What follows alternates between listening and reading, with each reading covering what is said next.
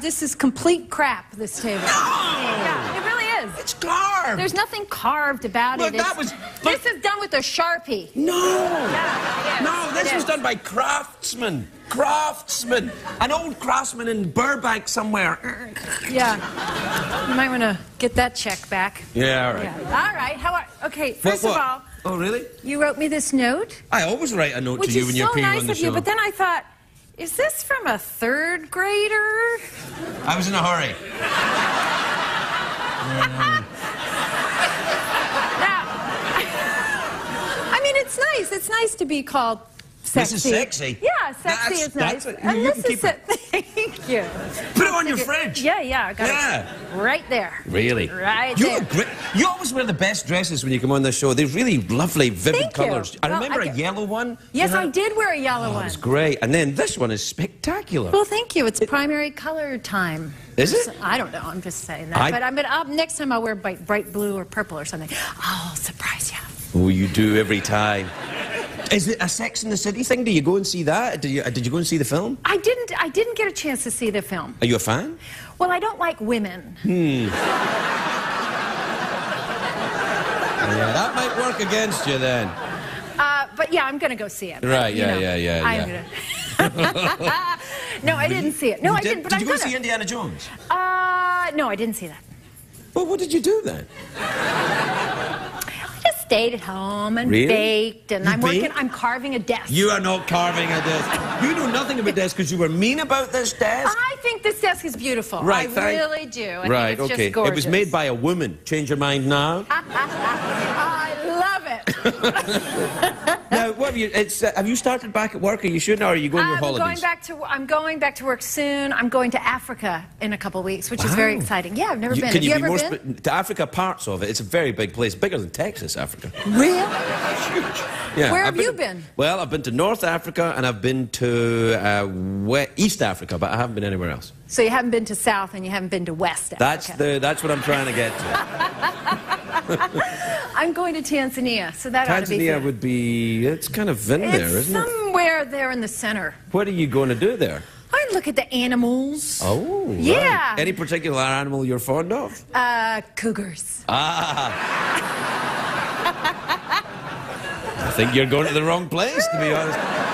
What about, are you a fan of the exotic holidays? Yeah, I've been on a few fancy vacations. We actually made a list of places we wanted to visit with our kids, you know, and as they're getting older, sort of knocking things off the list, Africa being one of them. Right. We went to the Maldives recently. That was cool. To go there. Oh, really? Yes. Is it nice? Yeah, it's great. Go there. Do you go because I like scuba diving. Do they have... Oh, my God, then really go there. Well, that's why I wanted to go, because a lot of it is underwater. Yeah, and some of it's on top of the water. It's good.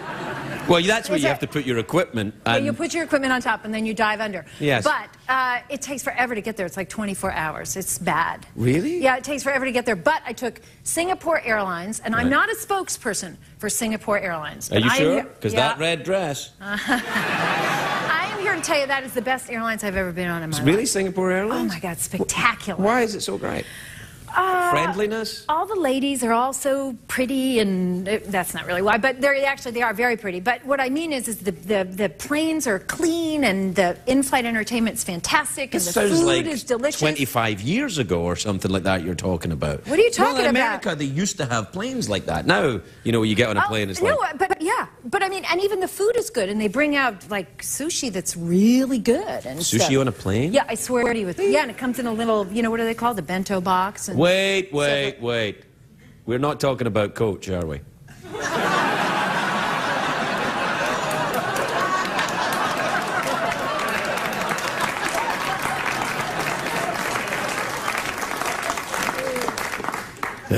Women of the people once more.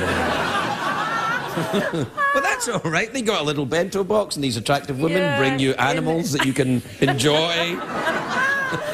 Do you go scuba diving? Let's try that. Is it a first-class scuba diving? I tried scuba diving once. I was so scared. I was out of my mind with it. You know what I saw the whole time I was underwater? What? The ass of my instructor.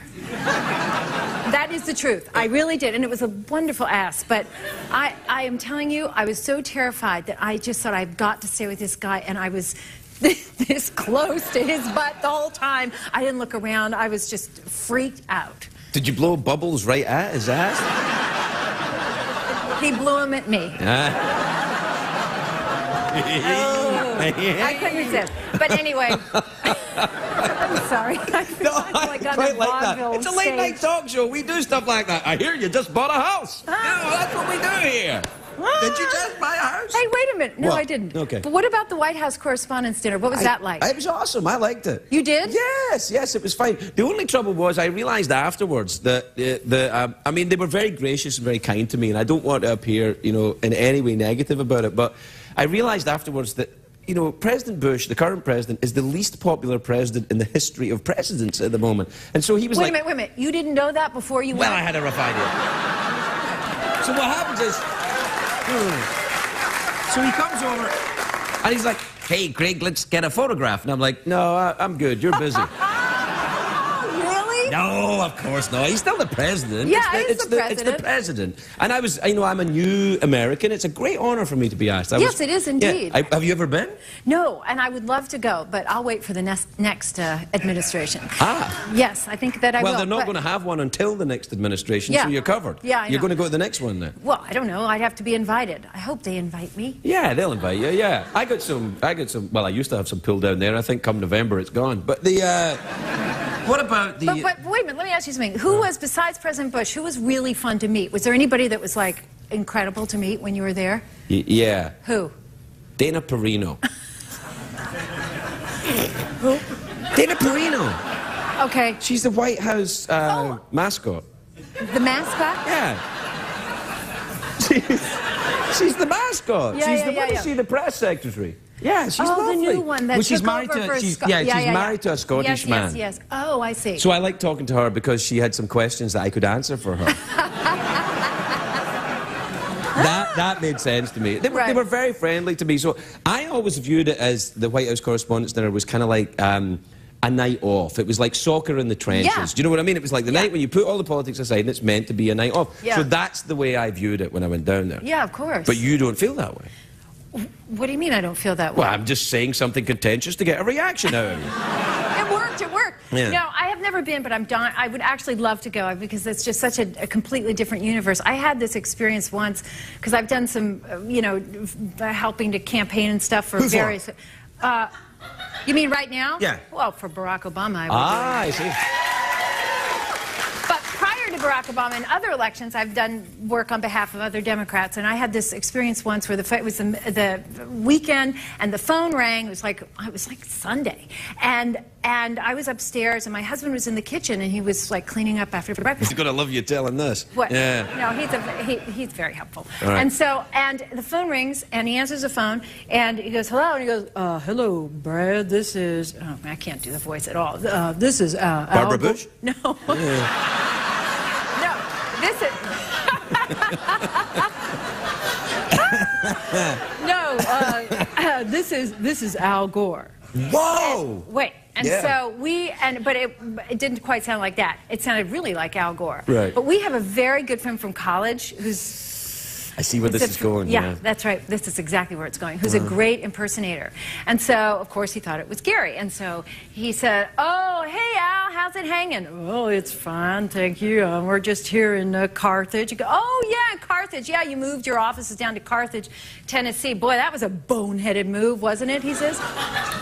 And he says, well, we're hoping it's going to work out for us. And this continues. And he says, well, I was hoping I could speak with Julia if she's available. And he goes, yeah, well, you know what? Hang on just a second. I'm just finishing scouring this pan. You don't mind, do you? And he puts the phone down. Because it's Gary, right? He's goofing off with Gary. And he starts scrubbing the pan. He doesn't even put him on hold. He just puts the thing down so he can hear the water running. He's whistling and stuff like that. He goes, I'll get, and then he picks it up. Yeah, you know what? I'll get her in just a minute. I think she's in the toilet. Hang on. And he puts it back down.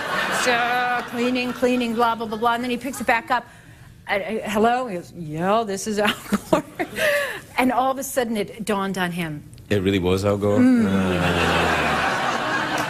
And so he went tearing upstairs, and I was upstairs, and he comes in just blanched. And he goes, I think it's really Al Gore on the phone. I thought it was Gary. You've got to pick it up. You've got to do something. Anyway, so then it was then it was it. See, right there, though, I think there's your problem. Because if Al Gore was really president material, he'd go like, call me back. Maybe. That's your problem. That's a president right there. A president would be like, I don't have time for this crap. Call me back. Showbiz. Well, you know. Of course, he's got a Nobel Peace Prize sitting on his Well, desk. yeah, for peace. It's for peace. Yeah. Yeah, for like, oh, okay. Yeah, see, that's too peaceful. Yeah, it's You're very, going to end up with a Nobel Peace Prize. Yeah, if you know. You are quite active, aren't you? Do you ever worry that the people that disagree with you will not watch your show and stuff like that? I sometimes think that. But then I realise they don't watch anyway, so it doesn't matter. I'm pretty much in the same boat. Yeah, no, your show's No, doing I'm kidding. great. No, our show's doing great. No, I don't worry about that because, you know, I don't tell people what to do. Right. I mean, I really don't. I do. Oh, really? Yeah. That's your problem. I know. I do have a lot of problems. Yeah, right? What do you, when do you tell people what to do? During sex. That must be a lot of fun. Well, I ask first. Oh, I you ask, ask and then politely? I ask politely, but if it doesn't happen, then I demand. You're a cat, man. You're a cat. I am. We gotta go. The Dreyfus, everybody. We'll be right back.